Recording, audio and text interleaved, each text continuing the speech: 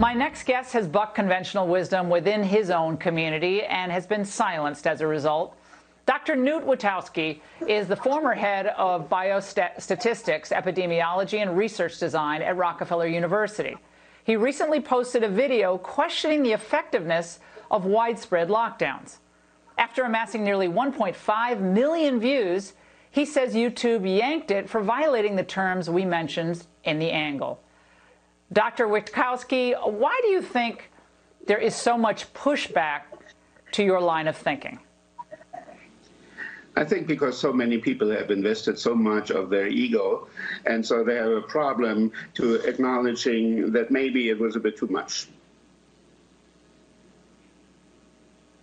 Well, when you think about this, Dr. Wittkowski, there are a lot of reputations, a lot of money, a lot of status that is tied to a particular way of thinking. But a friend of mine the other day said all great medical discoveries have come with someone kind of bucking the trend, whether it's in research or in just thinking about proper responses.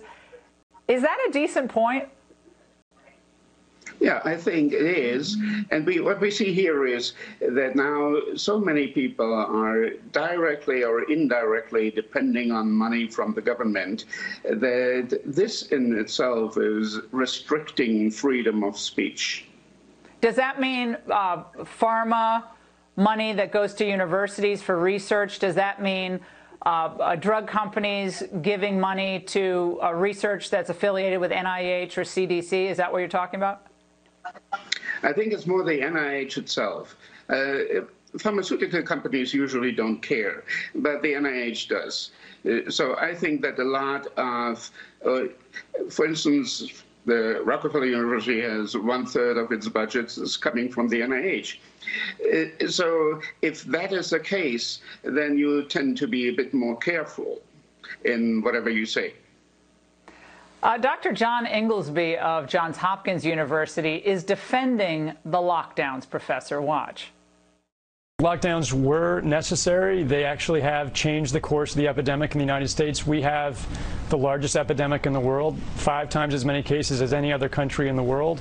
And you can see over time that the curve is moving in the right direction. We needed to get control of this epidemic in the country and now reset.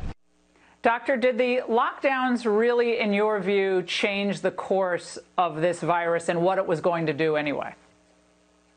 No, not at all. What we see in Europe is, among all the different countries, with the exception of Britain, where it took a bit longer for the virus to get, all the other countries in Europe, the course is more or less the same, and it doesn't really matter whether they restricted the freedom of the people when they did it and when they released it. Even those who released early, like Denmark and in part Germany, there's no rebound. So there is no evidence that the shutdown actually had any effect. And you're very adamant, I believe, about children in schools and why the data didn't indicate that they should be pulled out of schools. Tell us about that. I think what should have been done very early on, and that was the end of February when the first death in the United States was seen to happen in a nursing home in Seattle. What should have happened at that point in time, all nursing homes should be isolated, but the schools should be kept open. What happened was the opposite. The nursing homes were kept open and the schools were closed. And from the perspective of an epidemiologist, that doesn't make any sense because children, we knew that, have a very mild phenotype only.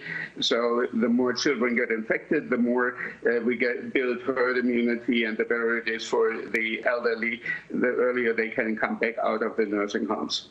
Doctor, one final question really quickly. SARS had a 6-month arc, and then it was gone. Dr. Fauci said it's no way going to do that in the case of this virus. Is that the case in your estimation, and if so, why? respiratory disease epidemics, and this is just one of those. They come and last about 2 weeks, they peak, and they go for about 2 weeks. In a large country, it lasts a bit longer, in a smaller country, a bit shorter. But after 3, 4, 5 weeks, the whole thing is over. We have immunity, and we don't have to think about it anymore. Dr. Wittkowski, I hope you keep speaking out. I think it's so essential. And thank you so much for joining us exclusively tonight. You're welcome. And Florida.